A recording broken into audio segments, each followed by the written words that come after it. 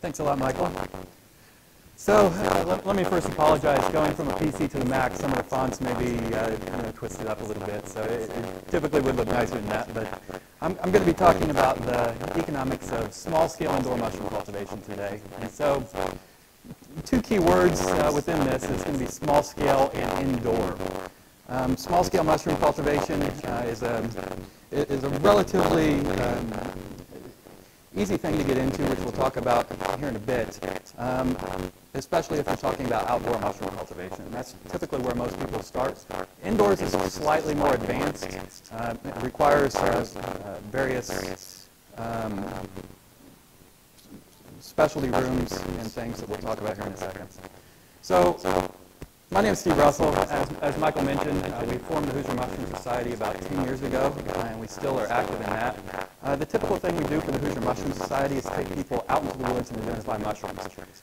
My current research interests are primarily around learning about Indiana's wild species. As he mentioned, we probably have 3,000 to 4,000 different species here in Indiana, and so I would say probably about half of them are currently undocumented. So every time you go out into the woods looking for wild mushrooms, there's a chance you're going to find something that's entirely new to science. As a part of that, I also work with the North American Microflora Project. I'm a coordinator for this project, and the goal is to do essentially what I'm doing in Indiana, trying to describe all the fungi that exist here and taking that and looking at it towards the entire continent. Also a PhD student at Purdue University, which Michael mentioned. In 2015, I believe this book was released, The Essential Guide to Cultivating Mushrooms. You can check it out on Amazon. It's really, I describe this book as something that I wish existed when I first started cultivating mushrooms, and so it's really written for a beginner, somebody who's interested in just starting out from scratch and learning all of the techniques that are required in order to cultivate mushrooms. It's primarily focused around small-scale cultivation. It doesn't really get into what would be required for really large operations. And we'll talk about the distinction between large and small scale here in a bit. And so indoor versus outdoor cultivation is the first distinction I want to make, and I'll talk about briefly. I typically refer to indoor cultivation as kind of the gold standard. When you're looking at indoor cultivation, you're able to get predictable yields, you're able to have year-round harvest, but there is a lot of ongoing maintenance to indoor relative to outdoor. With outdoor mushroom cultivation, this is an example of shiitakes being cultivated on logs outdoors. It's a much easier process, much lower maintenance. I'll just quickly describe that process. You want to start off with 4 to 6 inch diameter logs, cut them in about 2 to 4 foot lengths, hydrate them. We actually used to use a pond at one point in time to hydrate logs. And then you drill holes into the log every 6 inches or so going down it, and that hot picture in the middle there is something called plug spawn. And so that's essentially the mushroom culture that you're going to be inoculating the logs with. And so you take a rubber mallet or a hammer and hammer those spiral groove dowel pins to colonize the mushroom mycelium down into the logs, seal them with cheese wax or beeswax, and set them outside, let nature do its thing. And so that's the process. There are a few more intricacies to it, but more or less that's what the process is. All you're doing is cutting logs, drilling holes into them, inoculating them, and setting them outside, letting nature do its thing. And so some of the advantages of that is it's really easy to start. There's no maintenance really once you get going. If there's a long dry spell, you might want to add some water to it. Go water the logs to keep them slightly hydrated. It's really low cost, and you generally have a high chance of success with the method. Some of the disadvantages to this outdoor method typically takes a year before you get your first harvest. So if you inoculate your logs in the spring, it's often going to be the next spring before you get your first harvest. If you're lucky, you might be able to get something in the fall. That wouldn't be guaranteed. So a minimum of 6 months, but most likely it's going to be a year before you get your first harvest. Secondarily, fruitings are dependent on weather patterns. And so if you have a long dry spell throughout the summer, as an example, you're not going to get any fruits. You're not going to be able to know when your mushrooms are going to be coming up. One of the problems with mushrooms generally, especially when you get into larger scale operations, is the short shelf life. And so you have to have arrangements already in place with your restaurants, with your grocery stores, wherever you market your product. So that way, whenever the fruits do come, you're able to efficiently get them out in market. And I'll ultimately unpredictable yields. You're not able to efficiently know how much you're going to have at any one time. If you have a major fruiting and you have no place to, all of your vendors are tapped out, you're not going to be able to, the mushrooms might just go to waste if you haven't already planned for that. So those are some advantages to outdoor cultivation. Let me just briefly mention some of the species that are commonly cultivated both indoors and outdoors. So oysters, shiitake, most of you have probably heard of those. Lion's mane, reishi are some less common ones. We'll go through all those briefly here in a second. Also, some species are unable to be cultivated. So just because you find a mushroom in the wild doesn't mean you're going to be able to cultivate it indoors or outdoors in a controlled way. So chanterelles are probably the most common example of Indiana. That picture is on the right. There are large markets for wild chanterelles in Indiana. They grow like weeds at times of the year. In a good year, it's definitely possible to go out into the forest and get hundreds of pounds of chanterelles. And they go for a fairly reasonable price. The problem for cultivation for people that are wanting to make a business out of it or have a consistent supply is that they're listed as mycorrhizal species. And so let me break down that word. So myco fungi and rhizal fruits. And so these species that are listed here have an association with the roots of trees to grow. Okay, it's a symbiotic relationship. We don't know how to replicate that in a controlled environment. And so you're not able to grow them in a controlled way currently. All of the other species that we listed are decomposers. So they dig wood and grow. And those types of mushrooms are really easy to grow in a controlled environment, either indoors or outdoors. The bottom two I would mention, morels are commercial morel operations currently in the world today. Most of them are in China. I don't know if you follow Facebook online or something in the mushroom world. People always put pictures of these long morels. That's primarily in China. I've never heard of anybody successfully cultivating Indiana species. So there's going to be some morel species that are primarily wood decomposers. They grow by decomposing organic material, and those are the most likely candidates to be able to grow under controlled conditions. Our Indiana species typically associated with tree roots. And so that's what makes them more difficult to grow. We don't really understand that relationship and what environmental factors cause them to fruit at this point in time. And so that would be an interesting area for anybody interested in the topic. Same thing is with truffles to some extent. There are truffle growing operations in North America, primarily North Carolina area, kind of the southeast, as well as the northwest. They have had success growing truffles. I've never heard of anyone trying to attempt to cultivate Indiana. We do have wild Indiana truffles. So almost anywhere you find trees, you're going to find truffles. So our truffles found here in Indiana aren't quite as sought after as some of the higher end truffles you might get from Italy and France. The Pacific Northwest does have a fairly good truffle industry and a lot of truffle hunters out there. So if you're interested in truffles, we do have truffles you can find in Indiana. But it's kind of a different process in order to locate it. It's much more difficult because test. Low battery.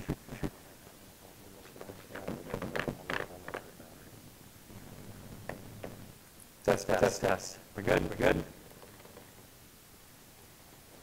So if you're interested in truffles, I've never done a truffle foray. So I do lots of forays, but I've never done a foray outing with the group just looking for truffles, slightly more destructive environment involving raking those soil. Truffles they grow underground, and so they're pretty difficult to spot.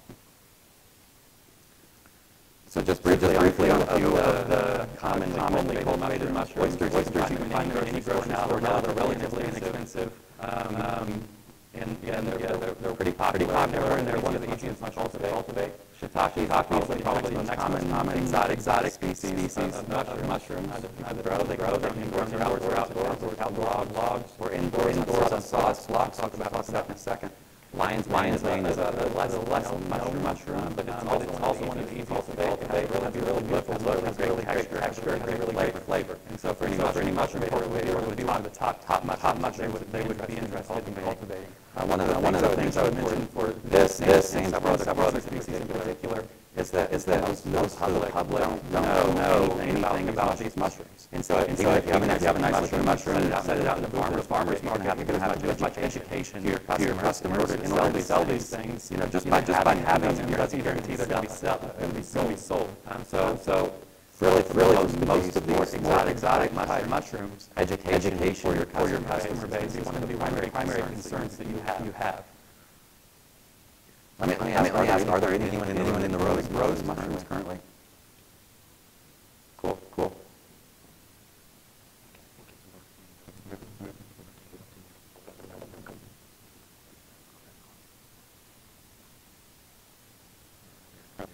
There we go. Test. I think we're back. So maitake here in the woods is another commonly cultivated species. Once again, it can be grown indoors or outdoors. This one takes a little longer than most of the other species to grow. So that's going to be one of the considerations we'll mention here in a moment, is how long it takes for these things to colonize into fruit. And so they don't all grow at the same rate. This takes probably at least a month longer than most other species. And also reishi right up front. It's a medicinal mushroom. So not all interested in mushrooms are focused around edible species. This one people generally might make slices. It's a more dense mushroom, so people might slice it and make tea from it and use it for its medicinal properties. So there are a number of other medicinal mushrooms that can be cultivated as well. And reishi would definitely be one of the top candidates for that. So let me just quickly go over this. I'm not going to spend too much detail in it. The main point here I want to make is growing mushrooms is going to be fundamentally different than growing plants. You have to understand some basic laboratory techniques, microbiology techniques, understanding culturing, having a culture lab, as well as environmental conditions that you have to maintain are going to be far different than most people typically would understand just by using plants as an analog. The typical process would be to start off with a culture of mushrooms. Everyone knows mushrooms grow from spores, but that's not the most common way that mushroom cultivators would actually get their starting cultures. The easiest way, honestly, if I was starting a mushroom farm today, probably what I would do is go to a grocery store, get some test. We'll go back to this one maybe. Test. So you can create a culture from any part of a mushroom. Okay, so you can go to a grocery store, pick up a shiitake, a strain that's been isolated and is a high-performing strain coming from a major corporation. You could start off with one of their cultures and taking one of their mushrooms and starting a culture directly from that mushroom. So essentially getting a clone from a major corporation for free at your local grocery store. I don't really see any ethical problems with that. It's really common to do within the mushroom world. But that saves you a lot of time initially in developing your own strains that are high-performing, that fruit fast, and that sort of thing. But from there, the next steps go into sterile cultures. So you see a pressure cooker over to the left and then some jars over to the right. Sterile technique is probably the primary reason why most people fail within mushroom cultivation. Just understanding what needs to be done in this type of laboratory sterile setting is probably the biggest challenge that most people face in terms of getting into mushroom cultivation and actually being successful with it. So from there, you can, once you expand your culture, what's going on here is essentially you're expanding your culture from a single spore into a petri dish, into a quart jar, into bags. Each time you're transferring these cultures to a new substrate, what your goal is primarily expanding your mushroom culture. And so the more mushrooms you want to grow, you have to be able to efficiently expand that spawn as much as possible. And that's ultimately what you're doing, ending up down in your fruiting bags that are either straw or sawdust blocks.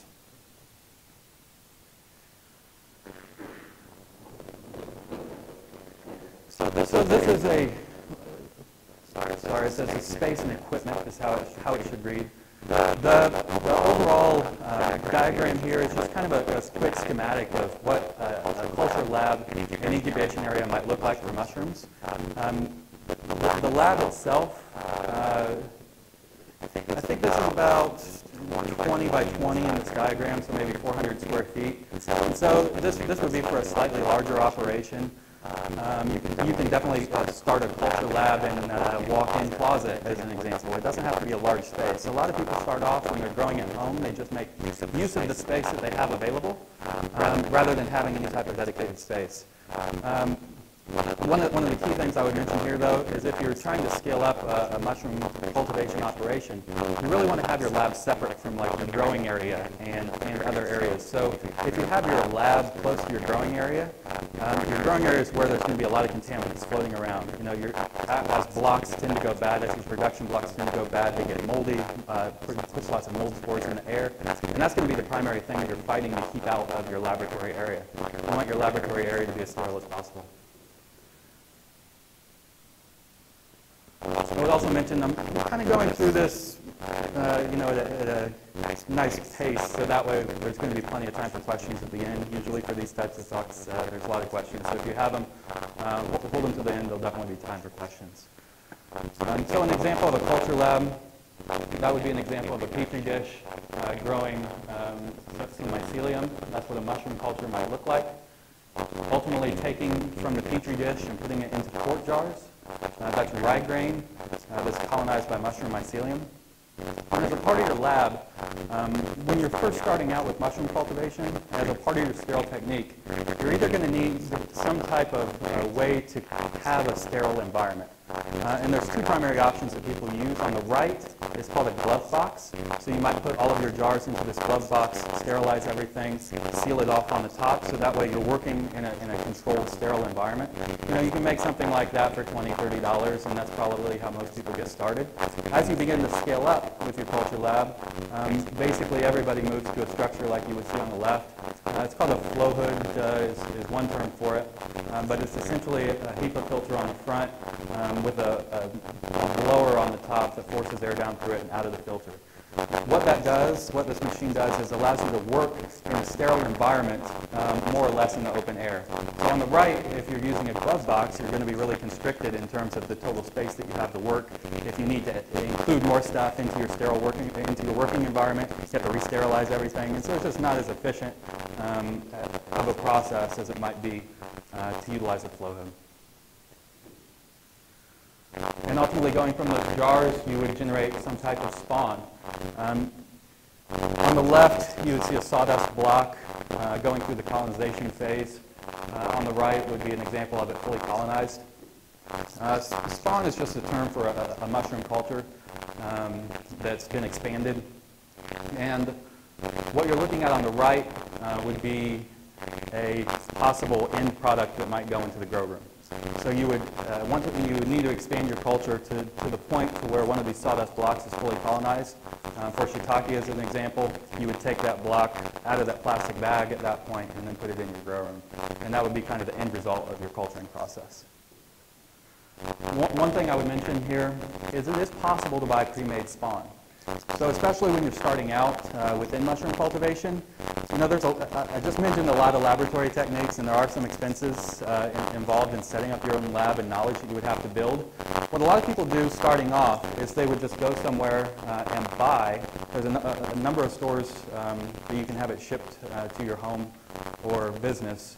And even a lot of businesses will go buy spawn from a professional lab, so that way they can just skip the whole laboratory process and learning the culture. The downside is it's going to be a lot more expensive. You know, you're going to have freight costs, which is going to eat up a whole lot of your profit. You know, you can buy these for relatively inexpensive, but if you have to buy them from Wisconsin or something like that, just the cost of getting these things to your operation is going to be substantial. And so you really have to take in the freight costs as a primary component if you're trying to produce mushrooms from purchased spawn at a commercial level. One key aspect, just kind of following up on the lab conditions, to get to the point where you have spawn, you have to be able to efficiently sterilize your substrate.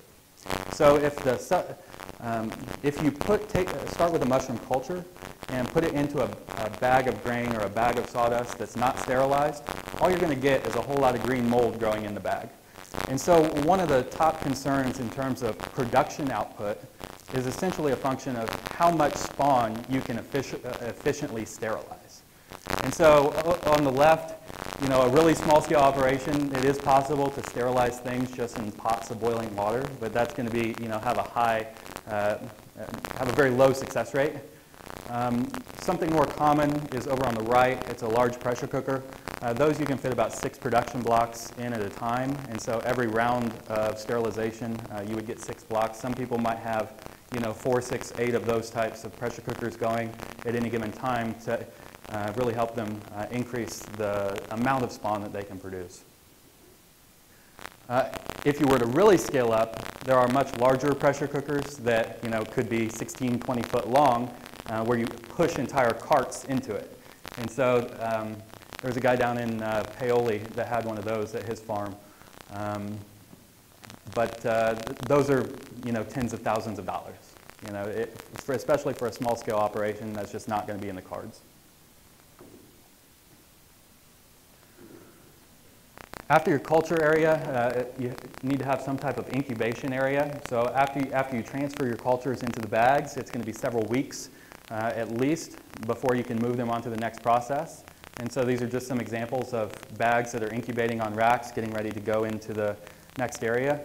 And finally, we have a growing area. So to make it as simple as possible, you know, just one of these 4-tier greenhouses can serve as a growing area. You can make it as elaborate as you want. You could add humidifiers and temperature sensors and all of that into this type of setup. And I would say this is probably going to be the best place if people are interested in growing mushrooms to start. You know, you don't want to try to start off with some really, really elaborate setup or a large room or something like that, because it is going to be a lot of success and failure. You know, if you're wanting to just go into this as an endeavor and expect there to be no failure, you're not going to last very long in it. You're going to have to go through lots and lots of failure to learn what you're doing wrong, what you're doing right, and how to successfully grow mushrooms. It's not a particularly complicated process, but it does take a lot of time and effort in order to learn the processes and understand how they function. As you scale up a little bit, you might do something like this. So, you know, dedicating an entire room to a growing area. With steel racks, these are oyster mushrooms growing on the left. The obvious downside for something like this is you have to have the space. You know, if you have the space at your home, it becomes much more economical, but if you have to go rent a facility, that's going to be one of the biggest costs in terms of producing mushrooms. And so, you know, something like this would only really be in the cards after you've been growing mushrooms for an extended period of time. That's another picture of a lion's mane on the left. On the right, what you're looking at is shiitake blocks. As they start off white, after they fruit, this is a typical example of what they look like. They just turn completely brown. And this is what a growing area might look like a significant portion of the time. It's not quite as sexy as the, you know, nice mushrooms fruiting out everywhere, but, you know, after harvest, that's typically what a growing room might look like.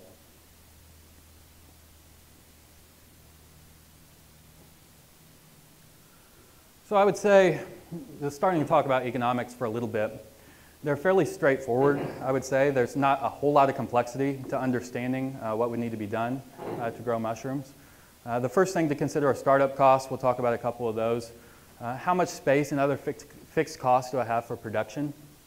And that's really going to be one of the primary drivers of how economical your particular operation is going to be. If you just want to start something small in your basement or your, you know, a spare room or something like that, that's totally possible, and that really lowers your overhead in terms of producing mushrooms. And that's how most people are successful with mushroom cultivation, is they already have a space. I would also mention here, you know, heating and cooling is going to be one of your primary space concerns. You can't just go start a mushroom operation out in a barn, you know, on your property here in Indiana, because we have really cold winters and really hot summers. It's going to take a whole lot of money to heat and cool that space throughout the year. So it needs to be, you know, roughly around 70 degrees consistent throughout the year. And so heating a barn or something like that quickly takes the economics way off the table. Finally, the final two things are how much yield can I achieve and what price can I sell that for? And we'll talk about that in a second. So startup costs, some of the largest expenses. We talked about a flow hood. If you wanted to step up to that, you know, they're not that expensive. You can get one, you can make your own for probably $300. You can go out and buy one, $500, $600, $700, depending on how large of one you want, how big you want your operation to be. Pressure cookers you can get for $200 or $300 a piece. And so that adds up pretty quickly if you're trying to do a whole lot, but it's not some massive, huge cost. Finally, your growing area setup, that can be achieved for a few $100s. So the startup costs aren't a deal breaker for most people in terms of getting into this, either as a hobby or as a add-on to their small business. I would say the primary startup cost is the time and labor of getting experience in the process. So you're going to have, as I mentioned, you're going to have a whole lot of failures starting out. And you have to be able to diagnose why you failed on an individual trial, and then take corrective action in order to get it right the next time. And that's going to be a continual process. You know, you are going to, the first time you try growing mushrooms, you're probably going to fail. The second time you try growing mushrooms, you might do a little better, but you're still probably going to fail. The third time you might get some yield, but it's going to be low. You know, you might actually get mushrooms, and that's a very joyous day, but they probably aren't going to, be very nice looking. You aren't going to have a good harvest. And so you have to be comfortable with that process, knowing going into this, you're probably going to have substantial failures throughout it. But the rewards, once you actually understand all of these processes involved, once you get the lab techniques down, once you understand how to maintain the growing environments, it becomes very, very easy. You know, then it's like clockwork. Once you understand the organism, what they need to grow, and just the process in place to do it. So I just wanted to emphasize that's probably going to be your largest startup cost, is just attaining the knowledge, working through all of the issues that are involved with it, and going on from there. So how much space do you have? I typically think about this in terms, like you might think about how retail stores look at their revenue potential. They often talk about, how much revenue or profit can I generate per square foot of store? And so I typically think about a mushroom cultivation operation in much the same way, because you want to make the most efficient use of your space possible. If you have a very large room, as an example, that you have to maintain environmental conditions for, that you have to, the heat, the cooling, for when you're not making efficient use of that space, all that's just lost money. It's just like heating an empty room. It's going to cost a lot of money to not have any kind of revenue being produced for that. And so making the most efficient use of your space is going to be one primary concern. And doing it at home is the option that's typically utilized for most people that I know until they're really good cultivators and can start to scale. Buying a dedicated facility, I would say that's basically off the table for anybody starting off in mushrooms. Just don't do it. You're going to fail if you try to do that. You need to start very small and work your way up so you're comfortable with everything. And as you start to grow, as you expand your market, that's when you can start to think in terms of buying an actual facility. The economics of this are going to be more or less how many blocks or bags can I make in the space that I have, which we'll talk about here in a second, and what's the cost to make these.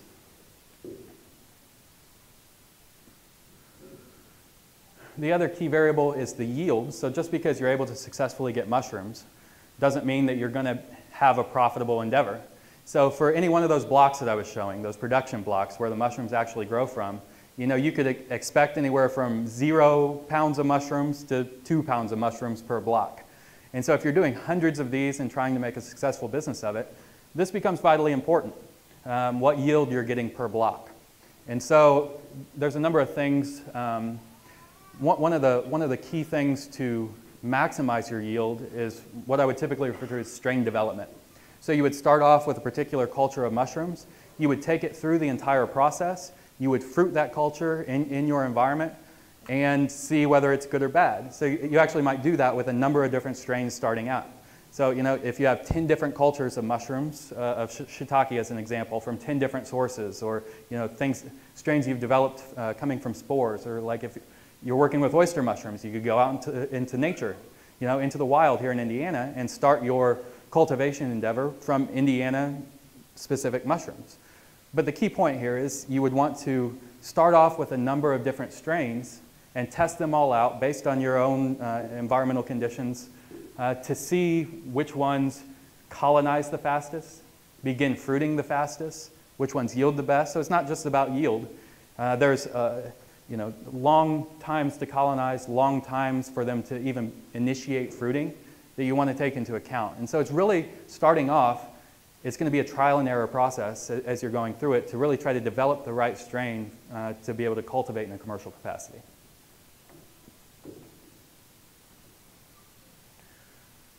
And then once you get your yield, how much can you sell them for? So it's becoming more of an issue, I would say, these days than it used to be. Shiitake, as an example, every restaurant now can, from their major supplier, order shiitake. So it's becoming less of a novel product if you're trying to sell to restaurants or groceries.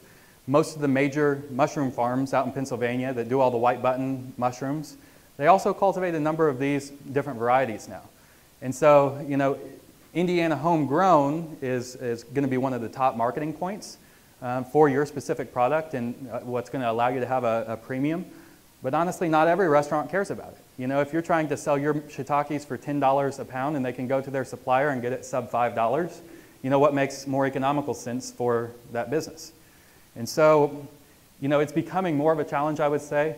A wholesale, selling your shiitakes wholesale into you know, a distributor who's then distributing them to restaurants. You know, $5 is kind of a, used to be anyway, a reasonable number for local Indiana products. One other thing I would mention here, I guess, is that the market for these is not huge. So I was talking to one of the top suppliers of fresh produce here in Indiana a few years back, and they had suggested their total, you know, so let's say you were able to capture all of the business from this one supplier, it would be about $100,000 in revenue a year.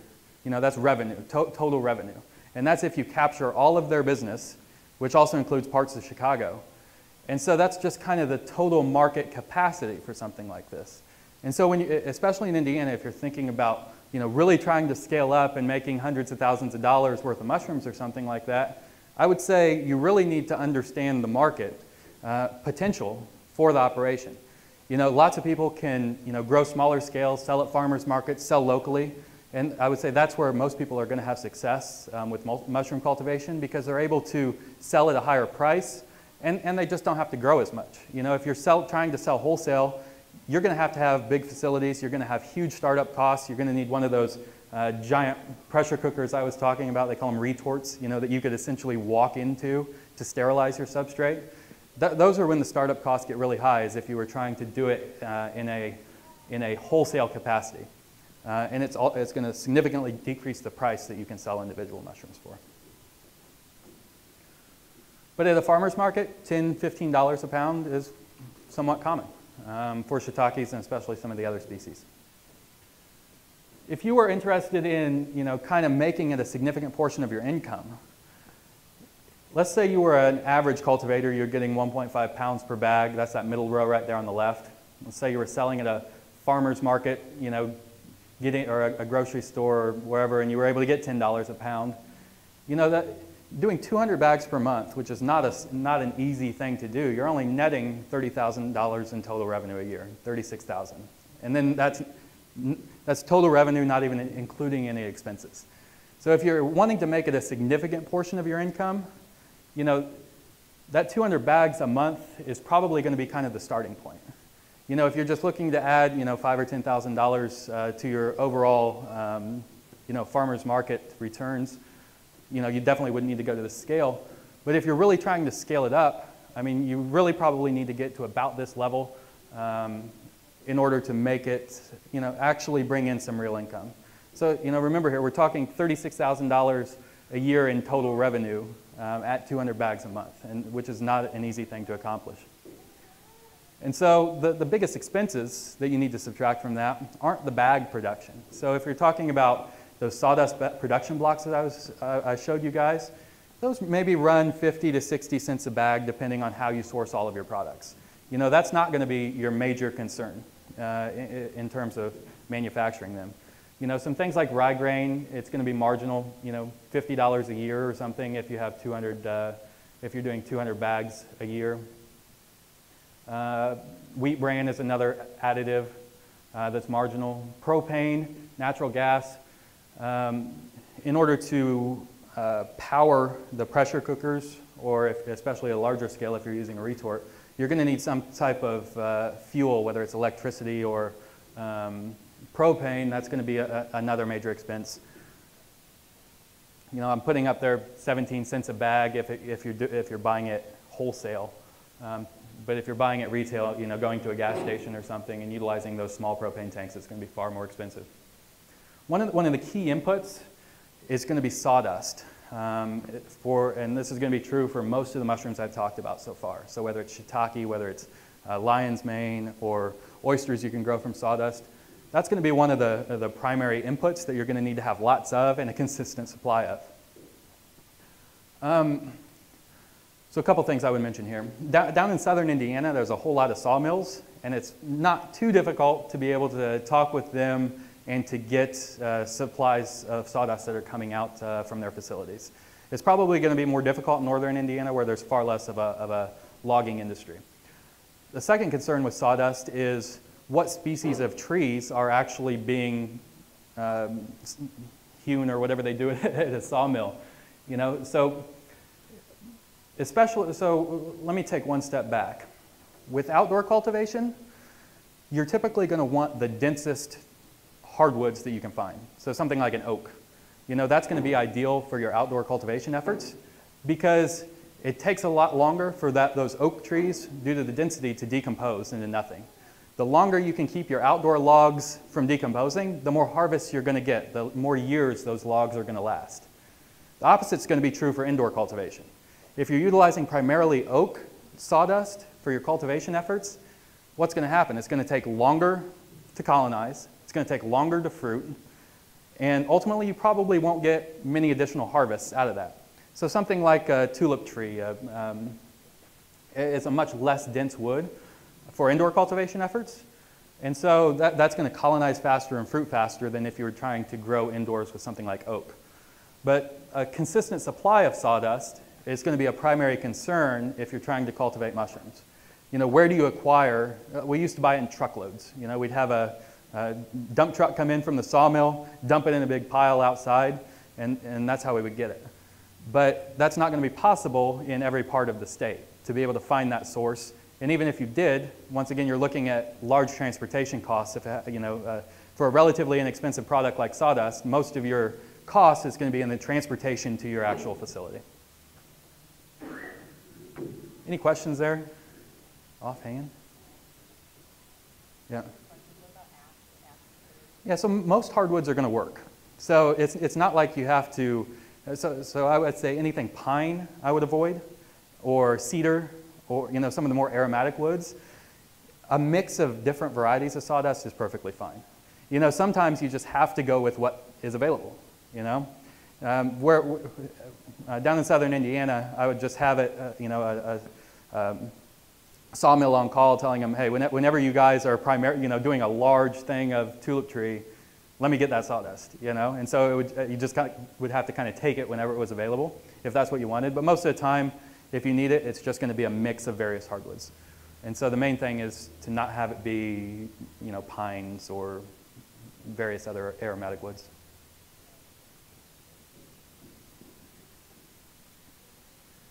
So in terms of a production schedule, you know, if you really want to get into this at a commercial level, you have to think in terms of how consistently can I generate product for the people that are buying it from me. And so that's going to involve a fairly consistent production schedule that you're going to have to maintain. And it's a lot of work. There's lots of things you have to do every week. You have to maintain your growing environment every day, you know. It's not like outdoors where you can just throw stuff out into the woods and forget about it for months at a time. You know, if you're working indoor cultivation, every day you're going to be doing things. You're going to be harvesting mushrooms. You're going to be checking your environmental controls. You're going to be making new jars, doing lab work, making new petri dishes. You know, there's going to be a whole lot of various aspects that you're going to have to do pretty much on a daily basis and especially on a weekly basis. But just look at the time frames here. So if you were to start that first column, jars prep, you know, it takes about 2 weeks for those jars to colonize. After that, it takes about 2 more weeks for your bags to colonize. So there's a number of different pathways you could follow through. This is going to go from bags to what's called sawdust spawn, finally into production blocks. But every time you transfer that culture, it's going to take about 2 weeks for it to occur. to be fully colonized so you can use it in the next step of the process. And so if you're looking at, let's say you started today with a culture that you already knew was good, something that's worthy of a commercial cultivation attempts, it's going to take at least 13 weeks before you're able to even put it in the growing area. And then after you put it in the growing area, it's going to take a couple more weeks to fruit. So you're looking at your very first fruits about 15 weeks after you start the entire process. And then you're looking at about 21 weeks for that first block that you put in to actually finish. And so the time frames to get all of this achieved, you can't just start and stop this process. If you don't have this type of steady production schedule, it could easily be months, of a gap between when you have a new product and when you have your old product. So you can't think about it in terms of, I'm going to let this batch grow and then start a new batch, because there's going to be months-long gaps in your ability to supply your suppliers. And so that's kind of the main point here. And then as you scale up, obviously there's all kinds of other costs to consider that I'm not going to go into. Things like lab consumables, building costs, electric taxes, delivery. That can be delivery can be a pretty big one. If your model is selling to restaurants, how are you going to get the product to those restaurants? There's going to be a lot of transportation costs that are involved in that. You might need part-time labor. Health insurance is definitely something to think about kicking into this mix. And so, I would say the most likely source of failure in this process overall is contamination, without question. People start this, their projects get contaminated, and then they're just like, screw it. It gets them so aggravated because they put all of this work into it. They've spent months trying to get this thing right, and then it ends in a big pile of green mold. That's why most people quit and why most people don't stick with it.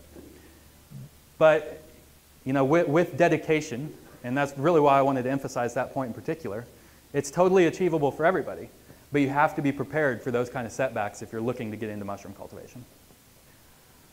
Failure of environmental controls is another reason, or improperly placed environmental controls. If your humidity doesn't maintain in the growing area, as an example, it's really going to depress your yields. And just a general lack of maintenance. This is something, especially for indoor cultivation, it's going to be a daily endeavor. This is something you're going to have to check on day in and day out if you're trying to grow mushrooms commercially. The final thing I already mentioned at the beginning, but the short shelf life is the final concern. And so if you want to get into this, you really have to have your suppliers ready to purchase from you as the mushrooms are available. We're only talking like a week or so before you need, from the time they're harvested to the time they need to be out of your facility. That would be like the max. Because you also have to think about, let's say you're selling to a grocery. The grocer needs shelf life within their store for the customer to be able to buy it. And so the total shelf life for the mushrooms is relatively short to begin with, and so you have to get them to your end supplier as quickly as possible.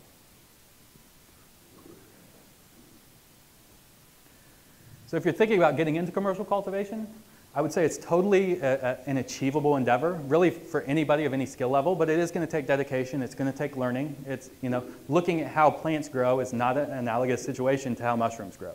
You're going to have to learn an entirely new process, a new life cycle of an organism, but it's definitely achievable. I would say the book that I mentioned right up front is a pretty good place to start. It's going to cover basically all of the techniques that you'll need in order to achieve your goal if you're interested in growing mushrooms. I would definitely also recommend starting as a small side project. And so don't just try to jump into it at any type of scale, because I guarantee you will fail. It's not going to be successful. Start off small, learn the life cycle, learn everything that needs to occur to get these things growing and functional and to get good yields, and then slowly scale up. And also scale up with your market. So, you're going to need to be developing your market at the same time that you're developing your capacity to grow more mushrooms. So with that, I think I'm going to open it up to questions, if anyone has any. Yep.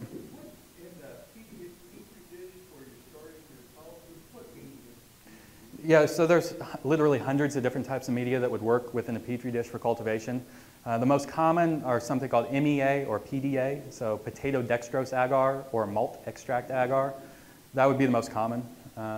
But You can use things like cornmeal or dog food, or, there's literally hundreds of types of mycological media that you could utilize. Just sterilize it before you start? Yeah, so, the typical process for that would be you make up your mixture, put it in some type of flask, put it in a pressure cook it for 30 minutes or something like that, and in front of your flow hood or your glove box under sterile conditions, you would pour it into those plates. It takes about 15 minutes for it to cool after you pour it. So it's a relatively simple process, but you do have to have some of those basic lab skills if you're looking to make your own media. Once again, you could get online and buy pre-made media that comes to you, and so that's another option. Yeah, I should say, if there's something to be said, I visited a lot of the mushroom houses in Pennsylvania and visited a couple of the large shiitake production spots, and they're buying pre-inoculated substrate from China. They're importing it from China, throwing it out in massive infrastructure that's been there since like World War I. So there's no capitalization there. It's just they pull them out, bring it in, so they're not culturing it themselves, or they're not starting to spawn themselves. I wouldn't say that's universally true. I would say there's a lot. So even in Indiana, there's a place called Sylvan Spawn, maybe. So there's actually spawn being produced here in Indiana. That's being sold to some of those larger operations. So the economics are very difficult for a small-scale person to buy spawn from China. If they're buying spawn in 40-foot containers, and that's how it's arriving at their facility, that's the only thing that makes it economical for them to be able to buy spawn from overseas. So that's just not going to be in the cards for most people. But just seeing how they focused on the production aspect. Yeah, I would say that's going to be different between different companies. Some companies pride themselves in maintaining their own cultures, in producing their own spawn, and most of the companies that do that also sell their own spawn to other people. So there are a number of options in terms of purchasing spawn, but yeah, especially for those larger operations have lots of economies of scale, and that's why they're able to produce things at such a much lower cost, and to sell them at a much lower cost than it's going to be achievable for most small farms. Yep.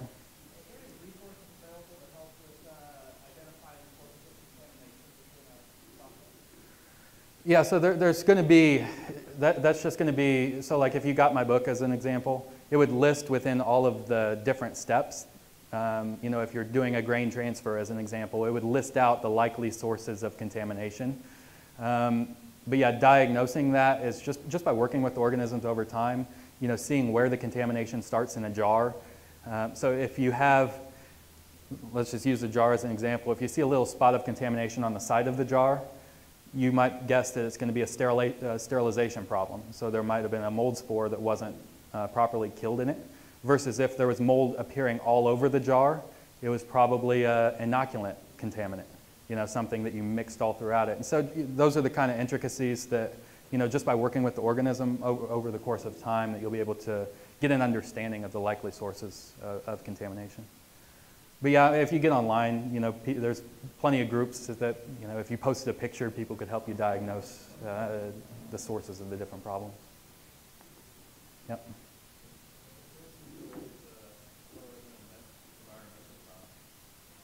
So, if you use like a basement as an example that maintains a relatively consistent temperature throughout the year, that would be a good way to lower environmental costs.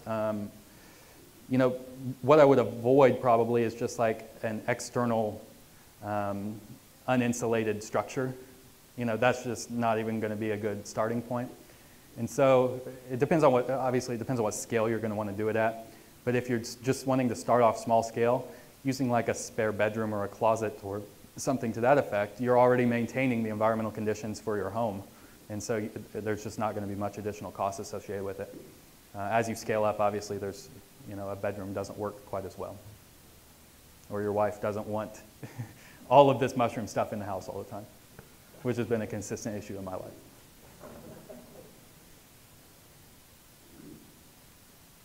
Yep.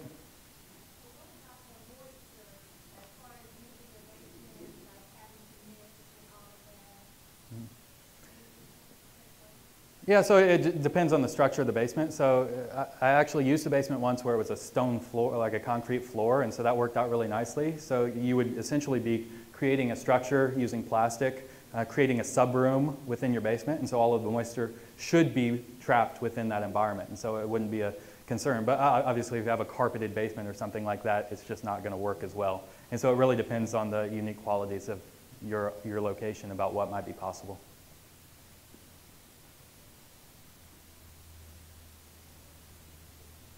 We do have about 5 more minutes for questions. Yeah. Are there any particular food safety issues with producing mushrooms as they develop in their Yeah, I would say generally not. So most of the time a mushroom becomes like infected with a virus or a bacteria or something like that. There's going to be physiological symptoms of the mushroom. It's going to become slimy.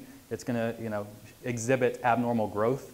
And those types of things are really easy to diagnose just by looking at them. Systematically, there aren't very many problems in terms of bacteria being on a growing mushroom that's then given to farmers market. Yeah.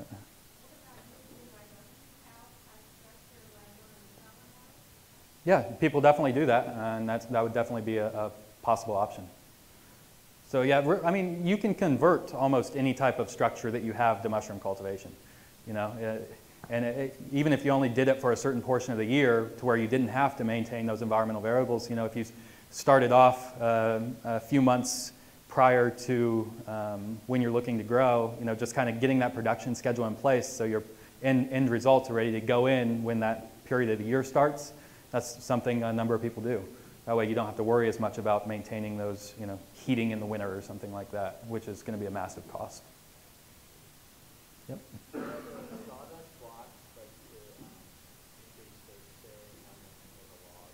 Yeah, that's so.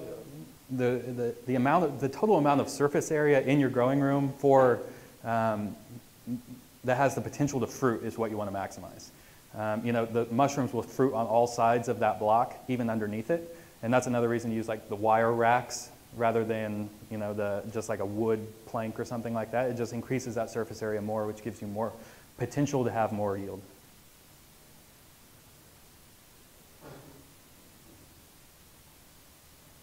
Well, I thank you guys for coming. I hope you enjoyed the talk, and I'll be doing the next talk as well, and it's going to focus on harvesting wild Indiana mushrooms.